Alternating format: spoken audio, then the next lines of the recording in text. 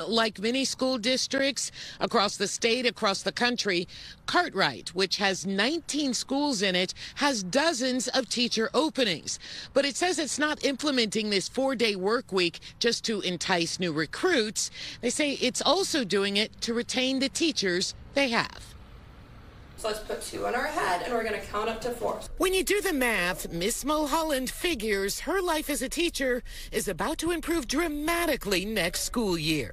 We're ready and we're excited for it. Excited to teach Monday through Thursday, a 4-day week instead of the 5 she's teaching now. My family is huge to me, so being able to see them a little bit more, that's the world. I'm also just really excited to have a little bit more time to rest, rejuvenate, sharpen that saw before we come back with the kids on Mondays. With its 19 schools, the Cartwright District in Phoenix adopted a 4-day week for its 14,000 students during the pandemic.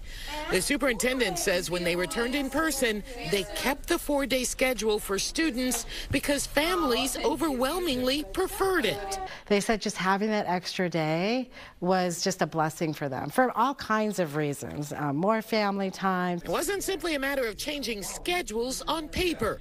So we didn't just say we're going to a 4-day work week. We had a 4-day implementation task force that got together, and everybody, custodians, transportation, teachers, what's this going to look like? How can we make this happen? The Cartwright District made it happen and now expanding its 4-day schedules to teachers. They're finding it's a great recruiting tool for new teachers.